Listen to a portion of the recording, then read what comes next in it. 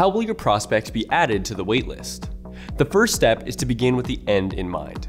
Our end goal with our client's waitlist campaign was to convert membership sales through email and text message marketing. In return, the first step in conducting this waitlist campaign was to figure out where exactly we would collect our prospects' info and what software we would use for our email and text message marketing. In the end, we went with Constant Contact for our email marketing, ClickSend for our text messages, and Zapier for our marketing automations. To read more about steps 1 through 5 on structuring your waitlist marketing campaign, give our last blog a read.